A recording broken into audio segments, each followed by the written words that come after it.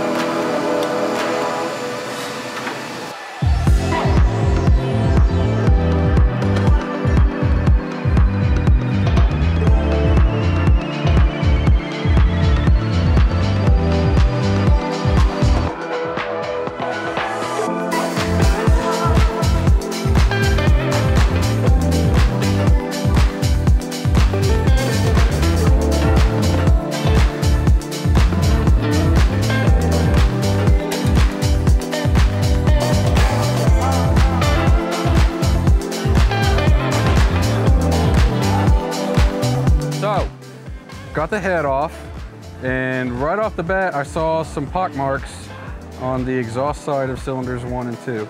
I did brake clean them off and rub them with my finger so you can kind of see there. And then cylinder 1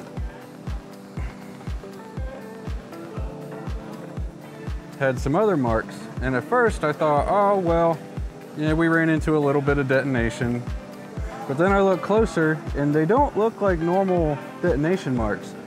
So then I went over here and looked at the cylinder head, and if you look here, we have the exact same marks on both of the cylinders lined up. So we did run the car without an air filter for a long time, mostly when we were running the smaller turbos, trying to get every last ounce we could. It looks like it just got a little bit of dirt in there, smashed it up against the head, and then shot it out the exhaust. That's what a little speck of dirt will do? Yeah, or a little pebble or something. Anything harder than the aluminum. Wow. But like all of these match up perfectly with the marks on the pistons. So this was a foreign object that caused this. It was not detonation, which is cool but wild at the same time. Like, as hard as we ran this thing, and people that have dealt with the 1.4s know they're kind of knock monsters, man, it just took it. Like the rest of the piston looks amazing. Like, slap a new set of rings on with a fresh hone and ship her again. It does look like we had a little bit of intake valve contact, very lightly, but I was running the cam timing very aggressive and I knew that. And this also, I'm assuming, was some valve float related to a missed shift. Otherwise, we would have had like actual problems with the valve sealing or breaking or bending a valve. I see no major problems so far, and I'm both extremely pleased and just my mind is blown at the same time. To rewind 3 years ago and think that we'd be at this point with that thing, it's crazy. And I'm excited to see what we can do further.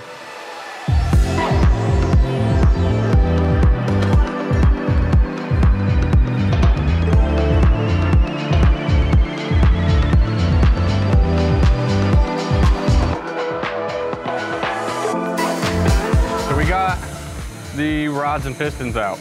Eric can come zoom in here. On the rod journals of the crank, I really don't, I mean, there's some signs of wear, some signs that perhaps this engine has been abused, which is kind of its entire life. But I've definitely seen much worse. It looks like all of them on the power stroke side have a little bit of marks. That could have been from the thin oil we're running. But really, I mean, it spins pretty well. Can't really complain. And as far as the rods and pistons go, you can see all the top half rod bearings here. Some slight signs of wear.